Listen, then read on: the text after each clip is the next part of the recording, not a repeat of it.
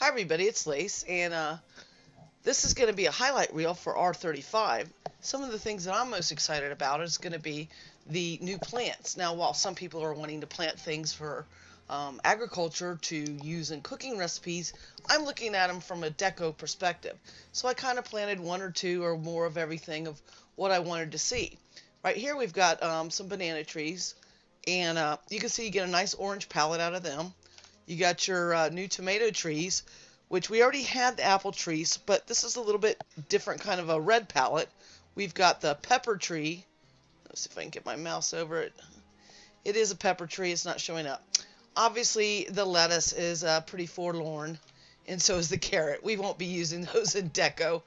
They're pretty sad looking because there's just one little plant there. This is wheat. I think that could be pretty interesting, like in an adobe house or something. Maybe you get your little, instead of the planting barrels like I like to use, there's also the terracotta, and then there's like the long row things. But I think the wheat could be pretty nice in a more desert looking place perhaps, or indoor around a kitchen or something that you've built. This is potato plant. Potato plant's got a nice leafy green, which is different than the regular plants that we can just buy off deco merchants, so it's pretty cool.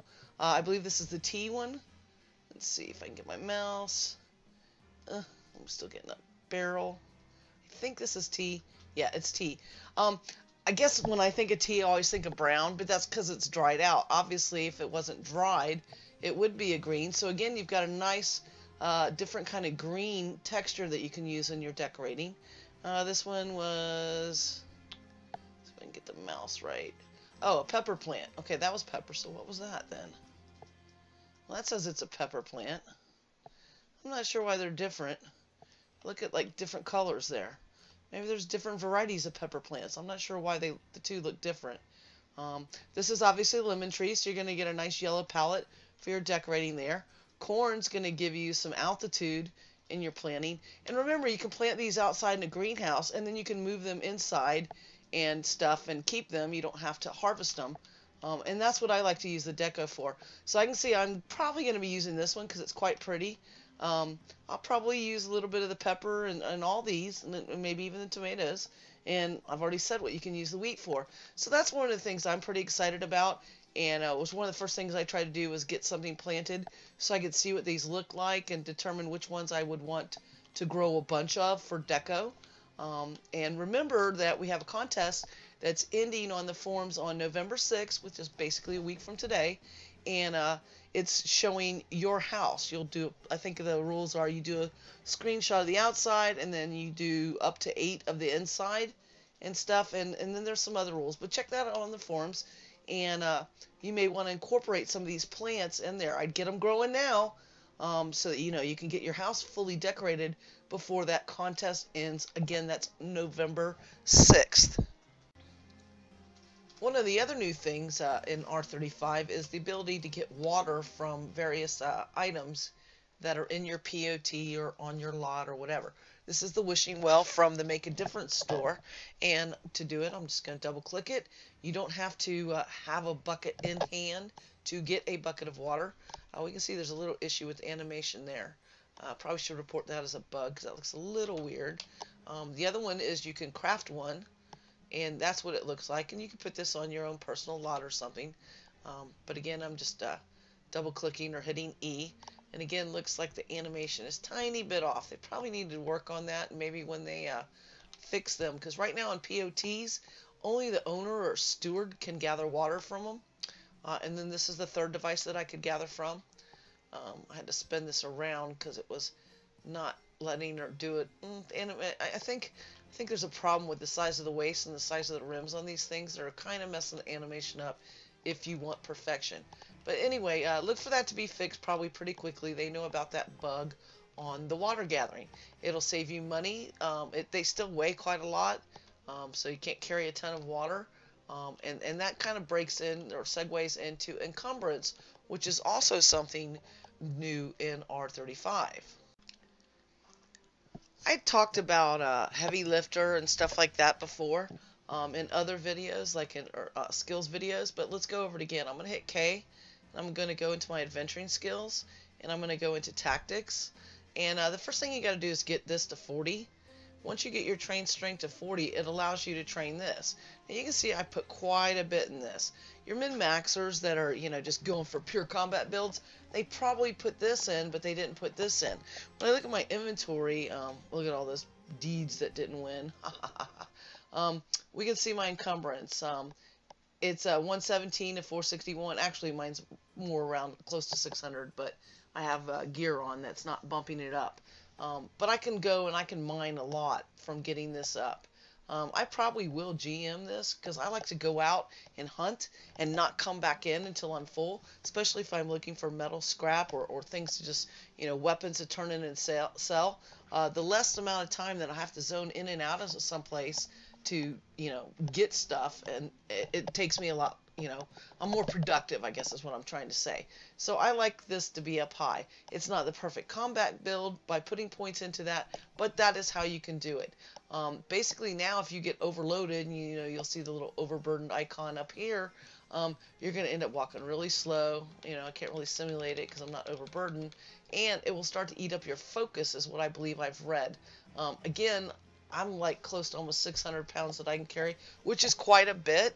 I think I saw on the forum somebody's got like 2,000 or 10,000. I don't even know what it was. But I find probably somewhere around 300 or so as you're starting out, trying to get it to 300 gives you a good hunting session, allows you to collect enough stuff, whether it's ore or weapons. But of course more is better for me because I just want to go out there, do it, stay out there as long as I want to hunt in a particular scene or mine or whatever, and not have to make as many trips back. You can walk overburdened, but you're going to be really slow. I don't mind making the trips as long as I can get a good cache of stuff. There is one more thing I want to cover as far as agriculture goes, and I'm just going to grab a barrel here, a planting barrel. And if you're in a POT that has a crafting merchant, or if you're, in an NPC town or whatever, you can get your barrels and your stuff off these guys. You don't have to go and find a specialized place. That was a lot of releases ago. Now it's much easier to get that barrel. We've already harvested some water, so I'm just going to grab this barrel and slap it down. Let's see. Barrel. Gonna throw this down. I'm going to double click it. It's going to bring up my agriculture. I only have one seed. I don't have fertilizer. Just going to double click it and I'm going to plant it. Okay, so now it's planted. Kind of hard to see that little tiny apple tree, but it's there. But now when I double click it, it's going to say, would I like to water this? And I say yes. See that how the soil turned a different color? I know this plant's watered. So if I want to check on it, in however many hours, this one isn't in a greenhouse, it's not going to grow very fast, I can tell visually by doing this. I don't have to do the double click, and used to double click and go, it doesn't need to be watered and blah blah blah. So now I don't even have the option to water it because I've got that visual indicator that it's watered. So that's going to help people that have huge amounts of crops that they're planting at different times and they have different growth rates and stuff. It's going to help them see visually without having to double click everything or either everything key. One other new feature is POT owners now can change their spawn-in points. Mine's perfectly placed, just happened to be, that's probably why I chose this template way on back, because I liked how it spawned in. And I knew that that was coming, but it was going to be a while. So mine spawns in pretty perfectly. It comes up, and the town was actually designed around the spawn point so that the center of the town, quote unquote, where the crafting area is here, organic around it.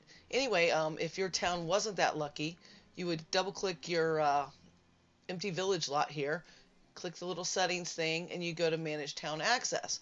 Now the thing that you're going to take away from this is, look, you've got a great map of your POT. So if you're a brand new POT owner that really hasn't played around with it, this is showing you where all your lots are. Here is my current spawn-in point, I believe. Or no, that's where we're at. My bad. My spawn-in point is here.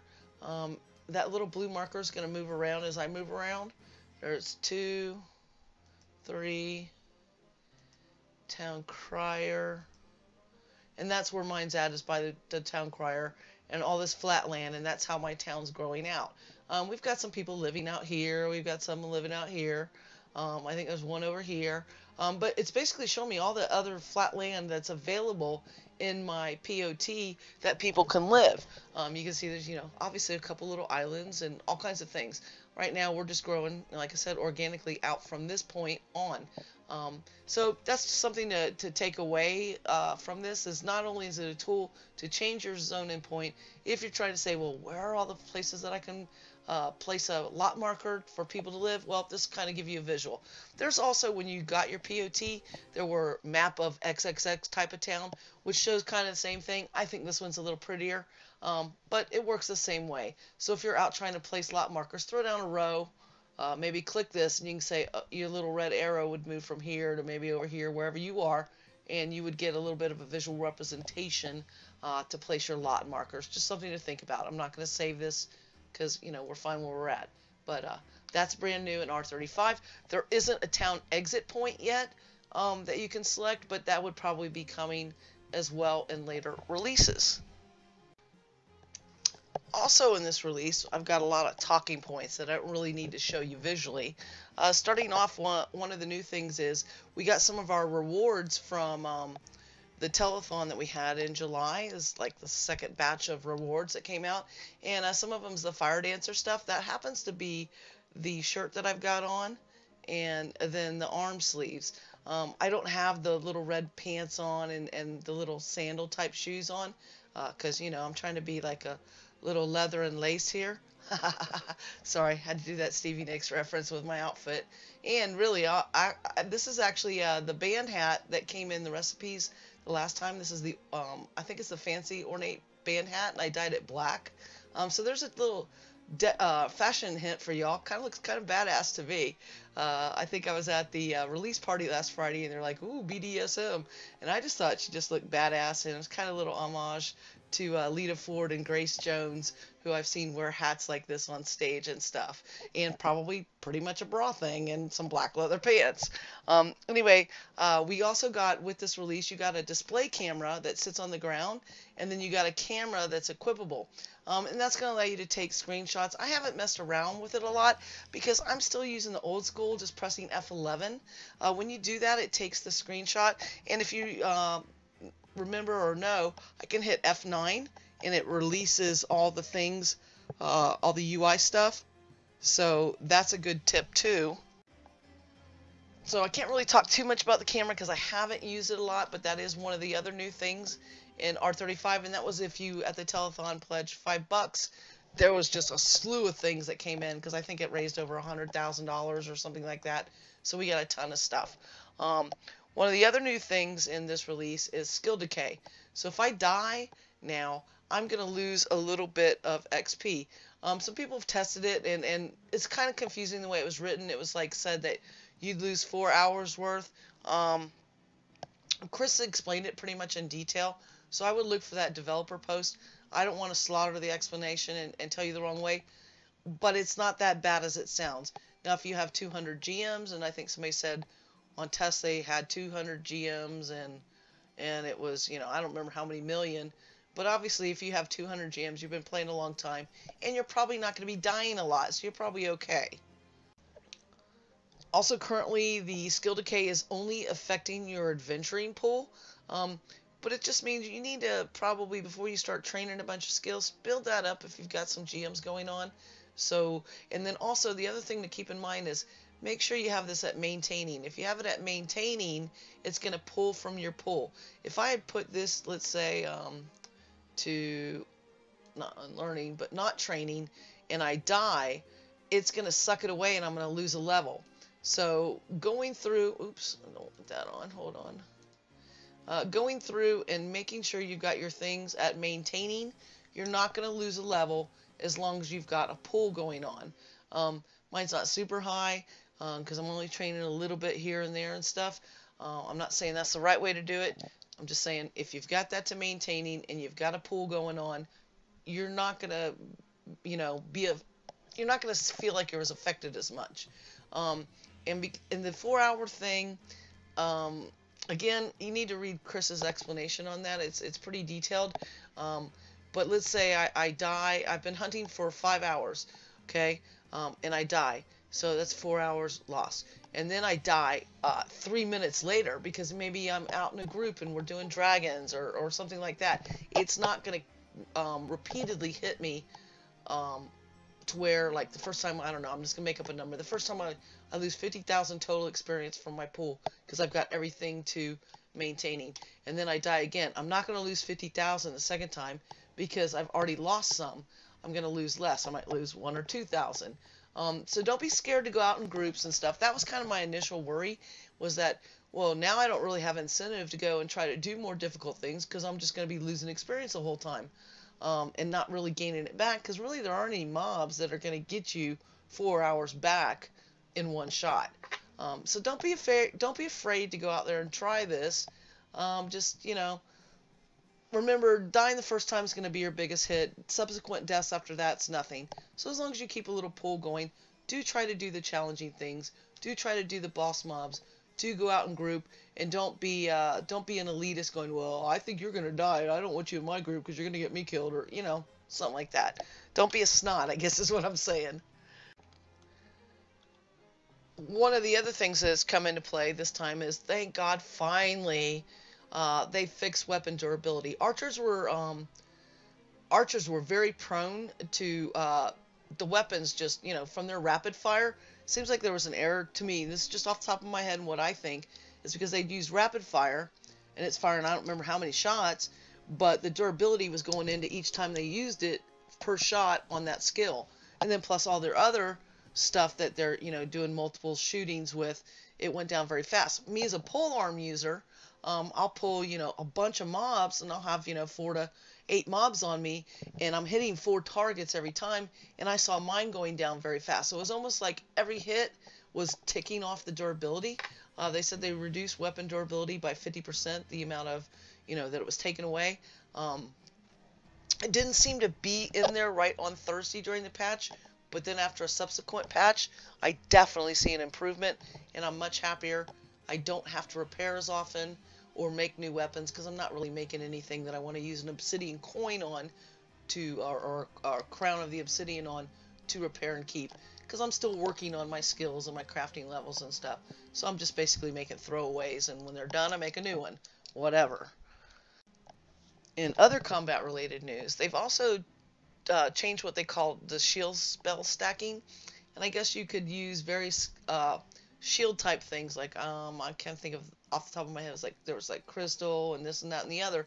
So you could sit there at the beginning of, especially like, let's say, a PvP fight, you could buff, buff, buff, buff, and you'd have 4 shields up, and it makes you very hard to hit from another player's perspective. Now, this wasn't done as a PvP thing. It was kind of what was gaming the system. You'd put all these shields up and nothing could touch you, and you just keep rotating your shields, and you weren't really taking the damage that you should be taking. So now if I cast one of these shield types of spells, and then I cast another one, the first one went away and only the second one's in effect, which makes sense because each one comes basically from a different school. So if I'm fighting something that's earth heavy, I'm going to want to put an earth blocking shield up. If I'm fighting something that's fire heavy, I'm going to want to put a fire kind of shield up. I don't know if these are all real things because I'm not super big on those. I'm not the best PvE or PvP. I'm definitely not a PvP person at all. But that was the idea behind it. So that's been changed in this release. Some other things to talk about. The next raffle that we're having, far less deeds. Like we had like 675 of the POT ones, and then the last one we had 600, is down to 150. So your odds are going to be really bad on trying to grab some more deeds this time. So just keep that in mind. Might not be worth your time to put too much money into it. We'll see. I think the first time the odds were 1 in 4 because nobody had money. The last time I think Chris posted, it was like 1 in 10. And again, I'm talking about the POT only ones because the other ones are obviously way smaller odds on those. You need a lot of luck to get those. So anyway, just be aware of that. Guild registrars used to only be in, I believe it was Owl's Head, and now they're all over. So if you're wanting to form a guild, remember it's 25K. You only have to do that once, but some of us that had been playing before Persistence, we got very lucky in this because we paid that 25K before the Persistence launch, and we didn't have to pay it again, thank God. But for new folks and stuff, the registrar should be above the banks in many of the towns. Also, from last release, we had some recipes that use mushrooms, and then there's pecans are using some of the oils and stuff. Those now, if you're going out and harvesting trees, pine or maple, because that's the only two currently in the game, you get a chance to drop those, just like you would the city bark or the pine resin and stuff. You will see some mushrooms and pecans drop. They're not specific to a tree. It's not like maple only gives mushrooms or maple only gives pecans. I've seen them intermixed, so that's pretty good. Also, Bowen Bloodgood he's like the perfect astronomical guy. He's really studied the skies, and he gave a ton of feedback to the devs, and they've tweaked the skies. One of the side effects of this, it means that there's only going to be a perfect alignment of the stars once every 22,000 years. We're starting to get a little dark. Oh, it's very cloudy. I can't really show any of the features. But he has an astronomy class on Friday nights. I believe it's at 7:30 New Britannia time. It could be 6:30 New Britannia time. I can't remember. But if you really want to learn about the skies and all the constellations, there's some written stuff on the forums. But really just going out there and spending some time with him, he will answer any questions you have and teach you so much. But I would take a little time to read a little bit of the stuff on the forum so you can ask intelligent questions on that. It's pretty cool.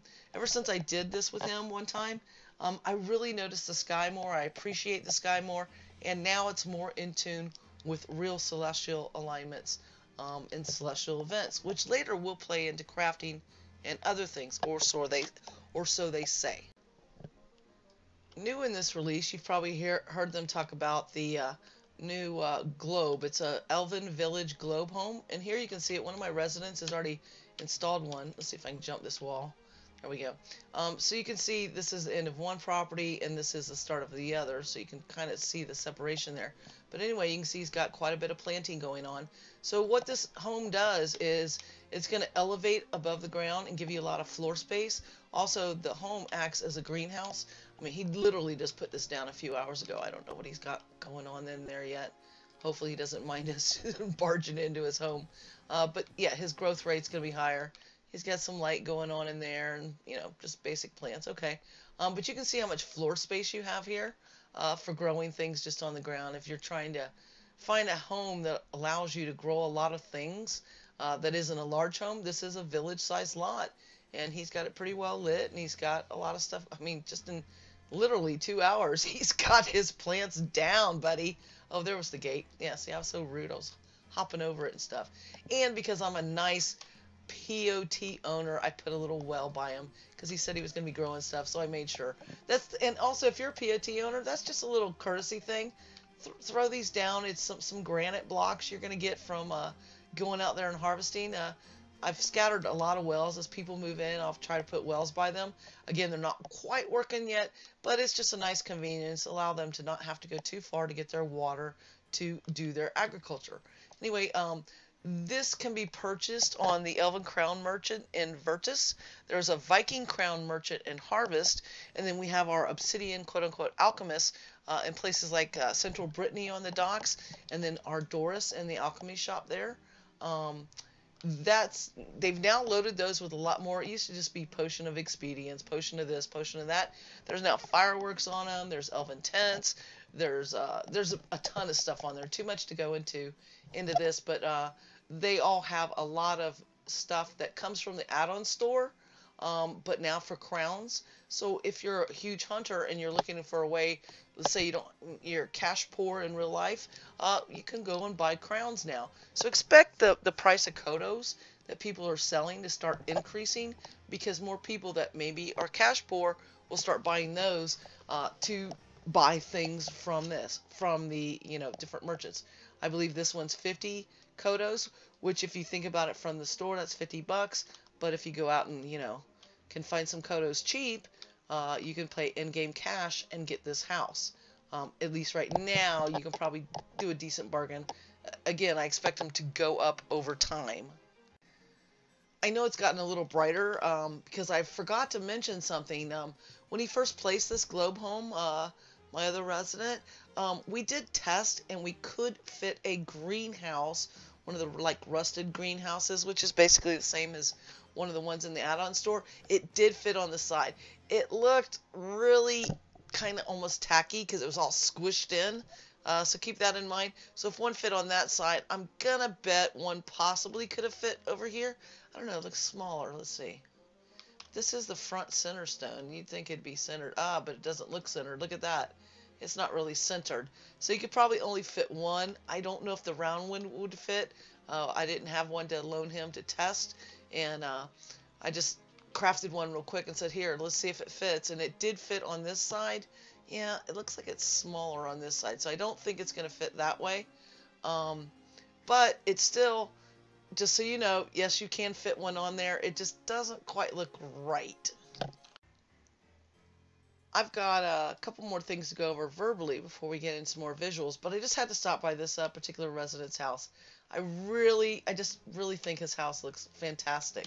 I'm not sure what model this is. Let's see. It is a rustic 3-story village. Just the flair that he's put into every detail. He's got some of his crafting stations outside, but he's got his work tools. He's got a little bit fenced in. He's put his own water in there. He was just testing out the plants like I was too, where he's planting a little bit of everything to see what they look like. I mean, look, he's got his work tools out here. He's got some shrubs and stuff. I think this is just a fantastic looking plot. I don't know if he's entered the contest for November 6th, but the outside is just fantastic. I haven't been inside. Let's sneak in. I don't know what it looks like in there. I just know from the outside, I think it's just very well decorated. Let's see. Oh, wow, looks good inside. Looks like he's probably going to fill those up. Probably still working on him. He hasn't had this for very long, or maybe only a week or two. Wow, yeah, it looks fantastic. Yeah, this guy is quite the decorator. If you don't know, I'm going to say his name. Hopefully he won't get mad at me. His name's Steel Core. But he's made it quite a nice little living space here. I really like it. Yeah, he's got all kinds of... I mean, this is just... Wow, it'd be hard to do this in 8 shots for the contest, but I don't know. It's one of my residents, so I got to brag because I just really think he's done a fantastic job. I don't know what's up the ladder. I haven't really been in this house model. Oh, well, looks like he's getting ready to put some people camping out up here. I just think it's a fantastic house, and I just had to show it. Oh, look, I gained some safe fall. Woohoo! Anyway, I think it's just a fantastic house, and I just kind of wanted to showcase it.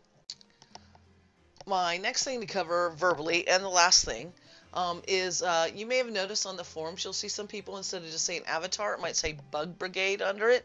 And these are the people that are volunteering their time to go through all the bug reports we put in, see if they're reproducible. It's going to take the time off the devs of having to check every bug we report, and obviously it's going to give them more development time if somebody's kind of vetted what we've said, or collated the information that 5 different people reported the same thing.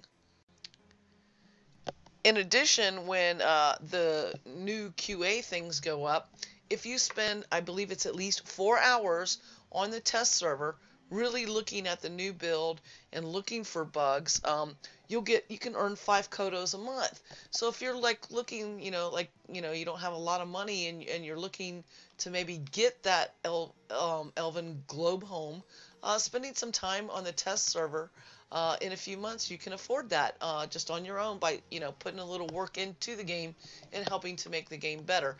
In addition, as you report bugs, and I believe the rules are kind of like you have to be the first one to report it, and yada yada yada, then there's different levels of rewards. There's things like an ant farm, a Corpion chair. I can't remember everything, but those are started. They've been built, and different testers that have been reporting bugs have gotten those, and that's something unique to put in your house. Also, there will be titles that you can earn, if you're diligently doing this. Unfortunately, because it's like the first one to report it, us working folks, we may not have as much time as some other folks to do it. But even after the stuff's released, because sometimes we only get like a week to QA it and all, but even in just reporting bugs and getting them in there, not only is it going to help the game, but it's a chance for you to get a little something back from portalarium. So keep that in mind. They've already done the first round of folks that volunteered for Bug Brigade. I don't know what else they're going to get other than a different, forum uh, title or something. I don't know what else goes into that incentive program. Barrick did post it. You could look on the forums for that, and would highly suggest doing that. Speaking of the forums, the next thing I'm going to go into is for R34. I done a little durability food chart. There was a couple recipes I didn't have the stuff for. Some other people helped me out on them. I did this for R35. The only thing I'm missing is going to be the tier 5 food, which is like phoenix stuff, dragon stuff, troll stuff, I think maybe is one of the recipes or something. And they're going to have a little bit better effects than, tier 3 and 4. Tier 3 and 4 came into R35, and they're fantastic, at least in my eyes. So I'm going to show you that chart that I made, and you can, refer to it on the forums. Grab the screenshots, put them on your desktop, whatever you want to do with them. Feel free to use them. So we're going to go show you that now. Okay, here we are. We're in the forums, general forums, player created resources, and the particular title of this is Food Buff Durations and Benefits Charts are chart R34 to 5. This is the old chart that I did for R34, and I broke out like carrot dependencies and stuff because there was a lot of stuff that was just really hard to get, so they kind of got down arrows and stuff that was pretty easy to get, kind of got started. For R35, I didn't go through and do the carrot thing because now you can grow carrots and think I haven't seen that drop off anything. It doesn't mean that it's not there. I haven't found it and I haven't heard anybody speak of it. But anyway, this is the chart that I'm talking about. And I kind of got it broken down. Here's the 1 hour duration stuff, the 2 hour duration stuff, and the 4 hour duration stuff. So anyway, if you go to the forums, for player created resources, that's where you can find this information, and you can quickly look at the benefits of everything and see what it is that you might want to, depending on where you hunt and stuff, what's the best thing for you to make, how long it will last, and things of that nature.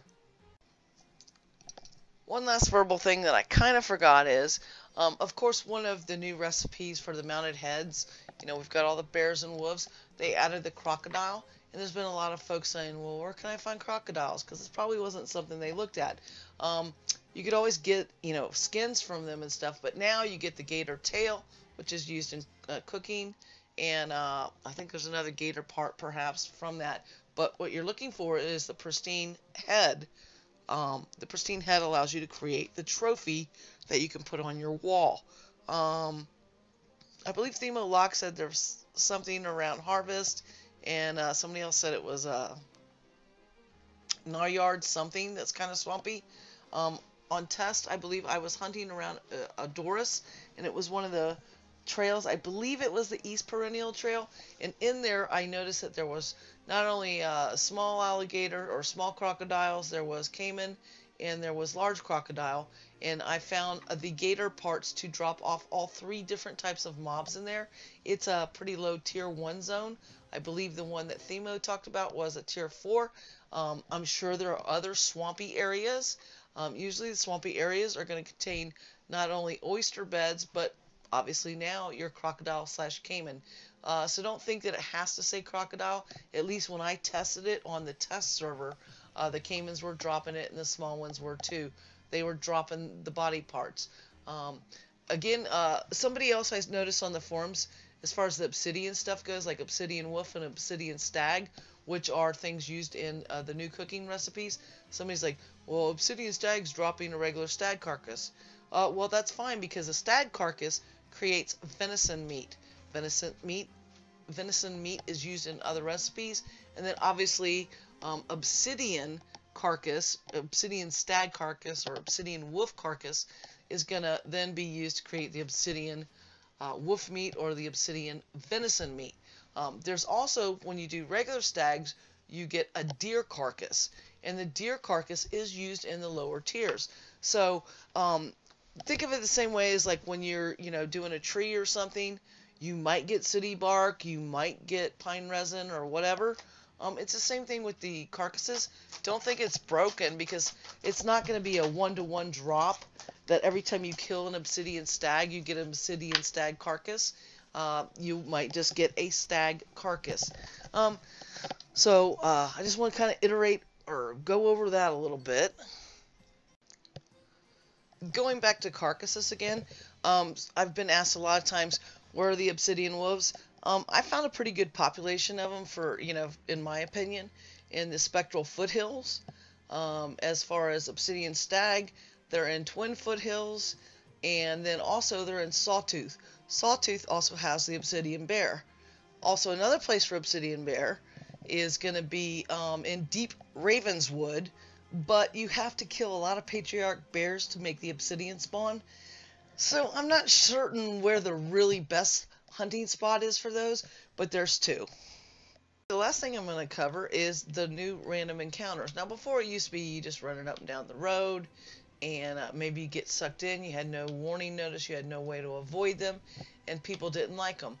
For me, I always liked the random encounters because usually they had a decent amount of resources that you could get very quick, because typically the land inside them was very flat. When you go into some scenes, you usually have to go a loop or a pattern, or there's a specific kind of way to navigate the zone, and trying to find, maybe if you're looking for trees, because wood is overly used in the game. Humble opinion, far too much wood is needed to make anything. Trying to find the trees can be a big pain in the ass. Ooh, can I say ass? Well, I did. Anyway, it's a big pain. I don't think that's one of George Carlin's 7 words you can't say on TV or whatever. Anyway, I can see the skeleton moving up there, and I can go into the encounter. There's a few little bugs still going on because it just was released Thursday, and I'm sure over the course of the next month or so, we will see some tweaks to it. But like one of the, if I go up to him, he's going to chase me. See, he's chasing me. He's going to try to suck me in. I'm going backwards. So, wow, he's really moving. Probably going to get sucked in, but I'm going to try to run him off. Oh, he got me. I jumped out of that scene after getting sucked in because after I went around and harvested a node, and again, I hit K for my skills. I looked at my crafting because I was really just looking for nodes. I was looking to see what this bumped up to. I was at 167. I hit 3 nodes, and obviously I only got 100 apiece. That means that the same thing's going to happen on my fighting. Sure, if I kill 12 things, I'll get 1200, but my time would be more effectively hunting within my current level. So one of the things that I've seen on the feedback is when you see a roving mob on the screen is some indication of their level. So you can hit the ones that, are going to actually be productive for you versus the ones that are low-level encounters. Also, if you're a low-level player, being able to see that something's way above your level is going to be pretty important, rather than just zoning in. Let's see if this guy gets me. Oh, he's coming for me. Run, Force. He got me. So one of the bugs is, I jumped into the scene and I grabbed a cotton bush and 2 trees. Now, even though this skeleton encounter was down the road, I got sucked into basically the one I never completed, and I think anybody after me would get sucked into them as well. It's a reported bug. It'll be fixed. But again, I don't really want to mess around in this tier 1 skeleton zone. Now you may be saying to yourself, well, you just keep showing me why not to do them. Well, I'm showing you why not to do the tier 1s if you're higher level. Unless you're looking for wood. Wood's always good. Okay, we got a bandit encounter coming up here. Also, I feel like they're chasing me too hard and too fast. I think I can still skirt them if I go like way off the beaten track. But I feel like their aggro range is too large. It's like, oh, see, I'm way over here. He's tying his damn shoe, okay? At least that's what it looks like. But look, see how far away from him I am? And I'm running and in the grass and I'm all slow, and boom, he catches me. So let's see what level this is. Let's go, I gotta find something to harvest. Well, there's just guys everywhere. They're gonna be all over me. I'm just trying to find something to see what level this is. Just for the purposes of the demo. Okay, yeah, see, I knew somebody's going to be on me. Dude shooting at me. I just want to check this bush. What's my thing at? 467? Okay. Hopefully I ran them off.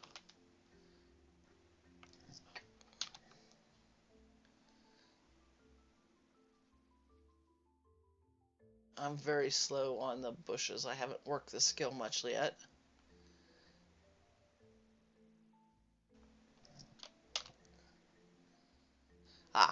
So this is a tier 5 zone. Again, these just went in R35. Look for them to to get a little more polish to them. Like I said, like a visual indicator of this, a level of it. I don't think they should be able to chase me down as fast as they are, because I'm going off the road to avoid them, yet they're burning through the forest. Burninator, Trogdor. Yeah, they're running through the forest area much quicker than I can, and I think that's unfair. Because what's the point in having the random encounters and you being able to avoid them if you can't actually avoid them? Also, if they're, being able to identify their difficulty visually. Um, Again, like I said, I expect that to get polished over time. It's brand new. It's a brand new feature, and it will, that'll happen. But in the meantime, even if you're doing a tier 1 or whatever, and especially if you're any kind of carpenter or whatever, yeah, trees for days, buddies. I would hit them. So that kind of wraps up this video. Like I said, the last thing I want to show you was the random encounters. Expect for them to be polished.